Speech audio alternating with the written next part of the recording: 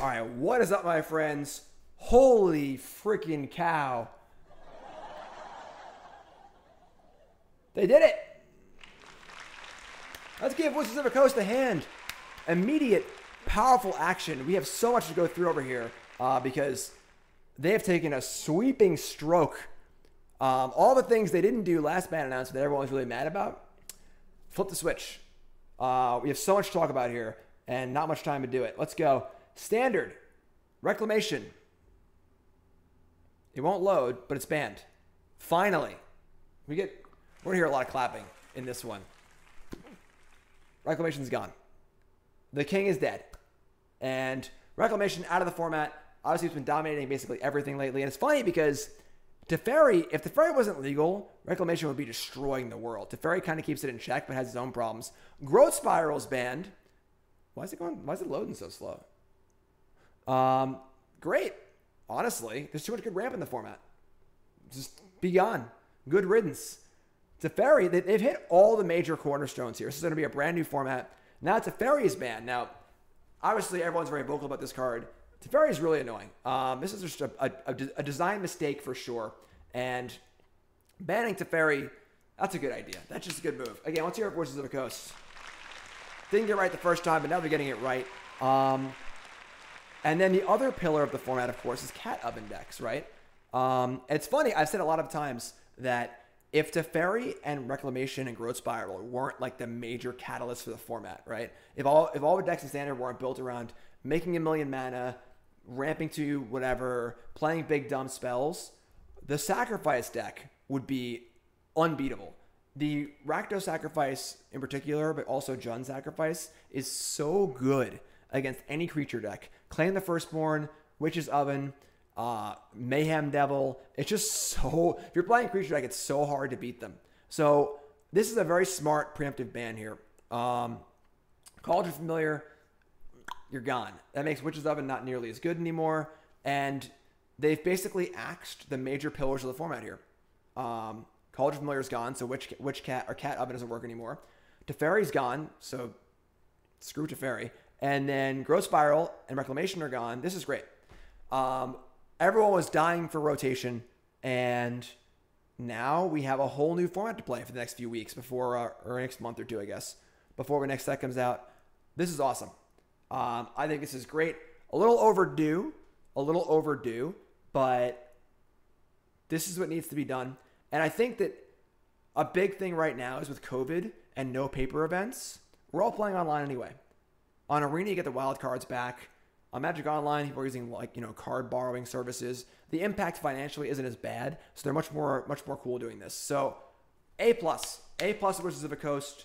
Big ups on catching Cauldron Familiar too. I think people would have clamored for Teferi and Reclamation to go, but I think Growth Spiral and Cauldron Familiar also going is big game. Love it. A+. Let's keep going here. Next up is Pioneer. Now Pioneer was the most laughable of the last ban announcement. They unbanned Oath of Nissa, and that was it. And Pioneer has been a hellscape wasteland of 2-card combo decks since Theros Beyond Death came out.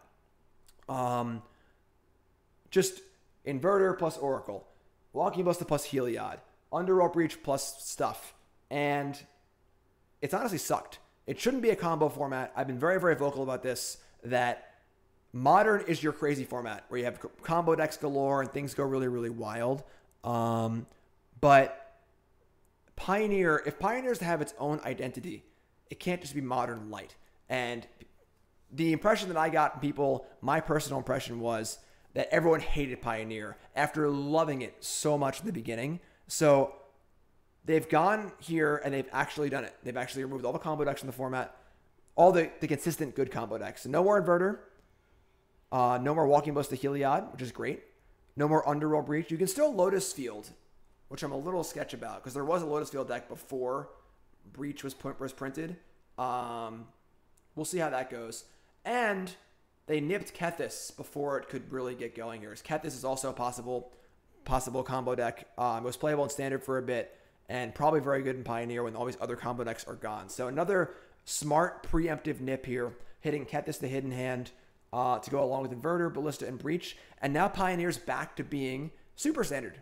You know what it's supposed to be. It's supposed to be a format where you can play your old standard cards. So now you can do that, and it'll feel like a more standard, fair Magic. We're going to play some cards and play some spells, and we're going to play 10 turns or whatever, and we're going to play Magic. Not just like, oops, Heliod kill you, or oops, Inverter kill you. So love this change. Way, way overdue. The last announcement, I was very adamant that WotC don't care about Pioneer. This is a complete 180 on that one. And I thought they were just going to jettison Pioneer for Historic and just kind of get rid of it. This shows that they're not going to do that. That they're going to actually make some Pioneer stuff happen. Pioneer is still a format. They still care about it, and that's great. Pioneer, I had lost all interest in Pioneer, and now I have more. So that's another A+. Let's get a hand in chat for WotC here. Another home run. Historic. They're going to suspend Reclamation and suspend Teferi.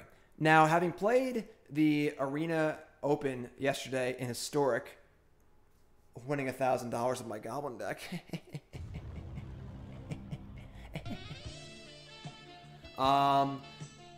This is fine. Reclamation and Teferi. I don't think Teferi is like busted in Historic. Reclamation, the deck was pretty good. It was doing really, really well.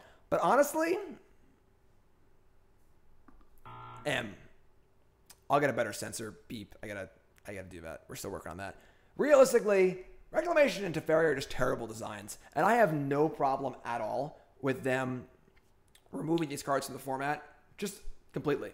Because they suck, honestly. I think that there's an amount of like, maybe that card's a little too good, becomes a legacy or a linchpin in Legacy or Modern. But there's been too much of that lately. And some of these cards are just bad designs. You know, like Teferi just sucks. Teferi is not a fun Magic card. And it was banned in everything.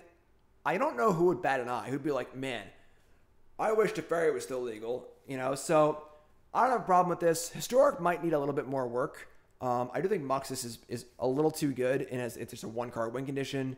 We're still kind of seeing results from Historic anyway, but this is fine. I'm cool with this. Suspended also means not banned yet, so you don't get your wild cards, which is kind of annoying, and they might unsuspend it, but we'll see. And then in Brawl, Teferi is banned. I don't really care about Brawl. Sure, screw Teferi, whatever. So, they got all the reasoning here, but I already gave my reasoning, and there's a lot of reasoning here. I'm going to read through this, actually. I haven't done that yet because it literally just came out. And this is great, too. They just fired this off.